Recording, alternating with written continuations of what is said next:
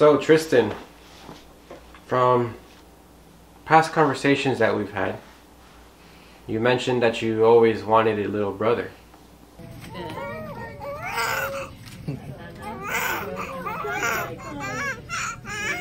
Can you believe that you have a little brother now? No, because I've been asking it ever since I was little. I've been asking for a little brother for a while, and it hasn't happened throughout that time until now. So now I couldn't believe that I had a brother.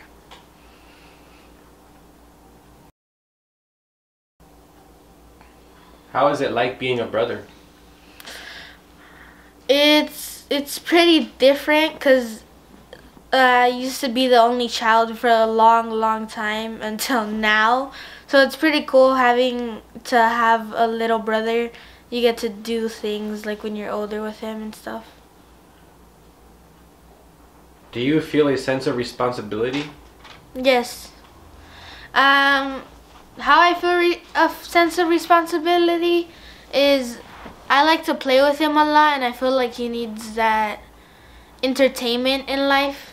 And what I do to entertain him and play with him, I like getting the rocket ship, turning on the lights and like playing with him in there, or I get one of his toys and play with him, or I like play fight, stuff like that, make him laugh. Now let's get into something a little bit more lighter. What's your favorite breakfast? Pancakes. I love pancakes. Just the syrup, the butter, and then you just get that peanut butter and slap it on there, and oh, it's just so good. And then what I have on the side is milk. With milk, it brings it all down because of the peanut butter.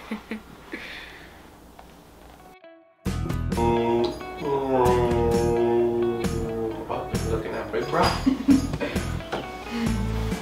You ready for more? Open your daddy, open your mouth. Should we give your brother some? No, please, no, I don't want breast milk, please, no. Papa, should we give some to your brother? No way, I'm eating that, stop, I'm not eating that.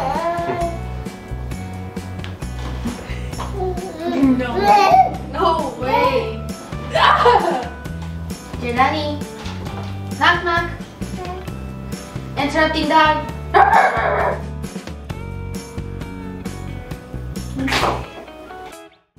Who do you idolize and why? Who do I idolize? I idolize this YouTuber called Typical Gamer. He, in one of his YouTube videos, he like was talking about YouTube and you should like create a YouTube channel, and he motivated me to start my YouTube channel, and that's who I idolize because he's the one that made me start my YouTube channel. Would you like them in a house? Would you like them with the mouse? I do not like them in a house. I do not like them with the mouse. I do not like them here or there. I do not like them anywhere. I do not like green eggs and ham. I do not like them, Sam I am. These are leaves. A monkey. This is a car. Vroom, vroom. Seahorse. Dolphin. Oh, somebody's going asleep.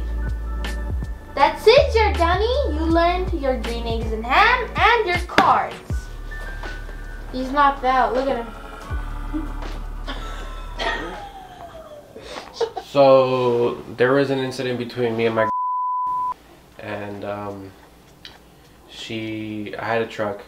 She needed the truck to go camping with other family members, and I needed the truck to get to work.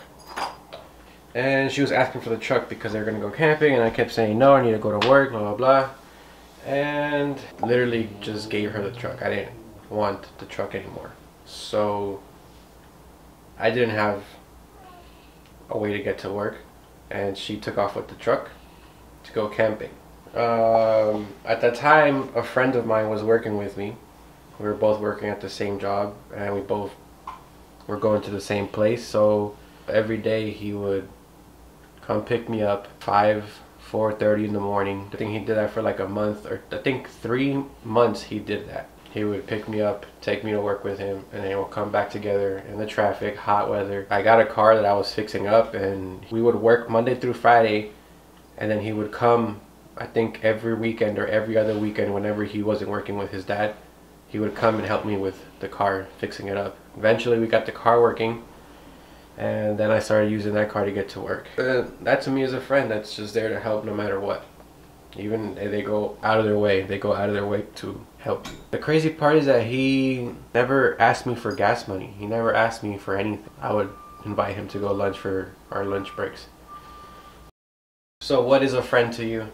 A friend to me is somebody who has your back, is funny, and is always there for you. And who's there for you through your ups and downs.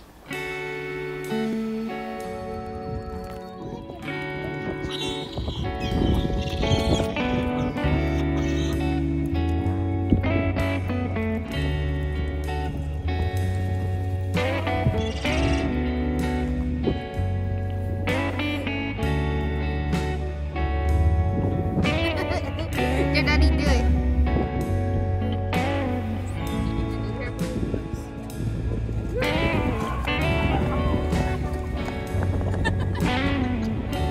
They're coming back. Oh, shoot, no, Are you gonna record me? Go, do the chew. Jordani.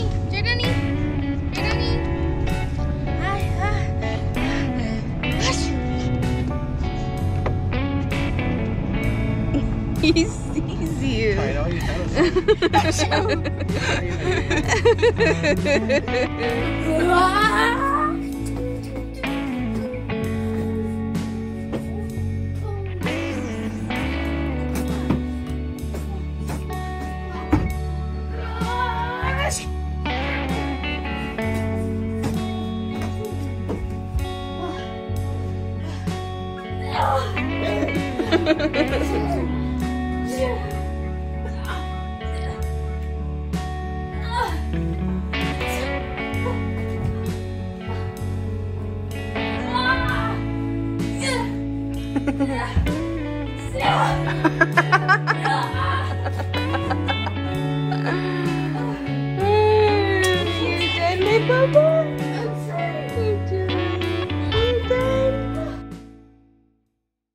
So you're turning 13 this year, June 2nd. You've lived 13 years. So thinking back to how far you can think of how young you were, leading up to right now, what advice would you give your brother when he's 13? How would I know? I'm just a kid. But as right now, I would tell him the main focus is school. Obviously, have hobbies that you would like to do, and don't be bad, meaning don't lie, don't talk back, do whatever your parents say. And yeah, that's the advice I would give to my brother when he's 13.